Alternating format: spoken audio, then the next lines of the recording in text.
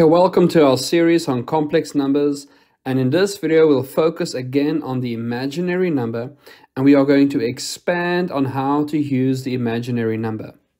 So in a previous video we learned that the imaginary number is noted as I, and it is the square root of -1.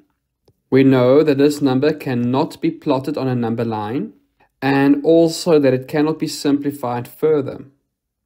But look what happens if I square I. So I squared would be the square root of -1 squared. And that simply is equal to -1. Now if I take the cube of I have the square root of -1 cubed, which is equals to the square root of -1 squared times the square root of -1, which is equals to -1 times I, or simply -I.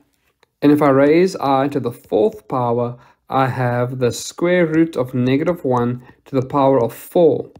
And that is equals to the square root of -1 squared times the square root of -1 squared, which is -1 times -1, which is equals to +1.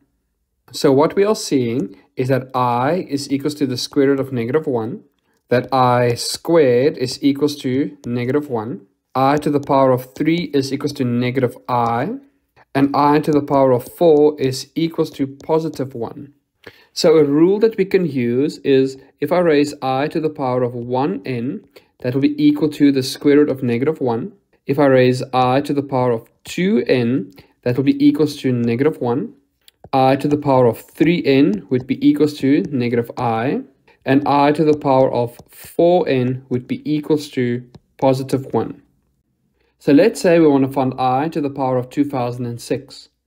That is equals to I to the power of 2 times 1003. So I know that that value would be equal to -1, because this is the same as saying I to the power of 2n. And notice that this is a real solution. So if I focus on I can have a non-real solution or a real solution of -1 when it's raised to the power of 2n. When it's raised to the power of 3n, I have a non-real solution again. And when it's raised to the power of 4n, I again have a real solution of +1. Now let us consider other applications of I. If I ask you for the square root of 4, that will be equal to 2.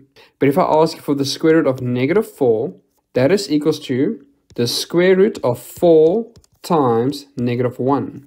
And we know that we can split the square root up into 2 parts. So the square root of 4 is equal to 2 times the square root of -1. And that is equals to 2i. So now what we are learning is that we can simplify a square root when it is negative. Another example is the square root of -36. That is equals to the square root of 36 times -1, which is equals to 6 times the square root of -1, and that is equals to 6i.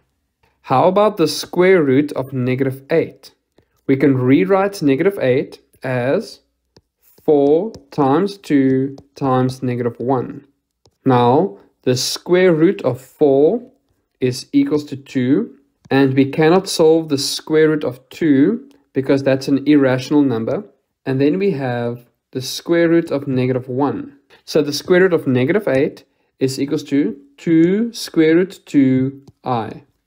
And those are some practical tips on how we would apply the imaginary number in complex numbers.